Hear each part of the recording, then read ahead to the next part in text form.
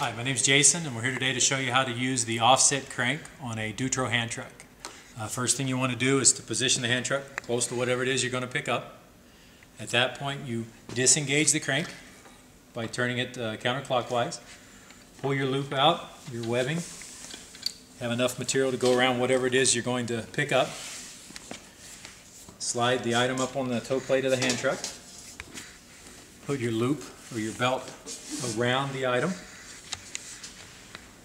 You want to feed the end of the belt through the loop.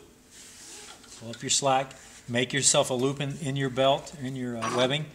Put it over the post. Make sure that the loose end is towards the back. Give yourself a little slack so it doesn't pull up too tight, and then turn the crank clockwise until it clicks into place and you're ready to go.